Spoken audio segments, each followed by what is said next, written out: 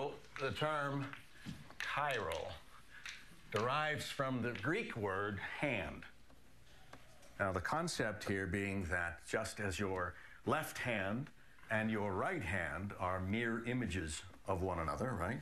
Identical and yet opposite. Well, so too, organic compounds can exist as mirror image forms of one another all the way down at the molecular level. But although they may look the same, they don't always behave the same. For instance,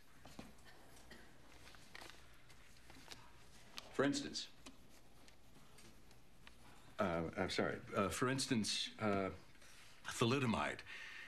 The right-handed isomer of the drug thalidomide is a perfectly fine, good medicine to give to a pregnant woman to prevent morning sickness. But make the mistake of giving that same pregnant woman the left-handed isomer of the drug thalidomide, and her child will be born with horrible birth defects,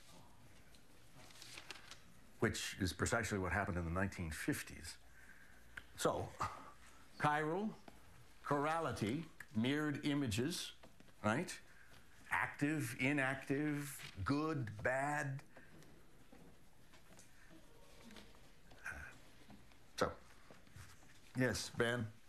Is this going to be on the murder? What? Is this going to be on the midterm? The chirality and the midterm, no. Well, maybe, yeah. Yes, you know, but prepared for it to be on the midterm. Can't hurt to know it, right? So, knowledge is power.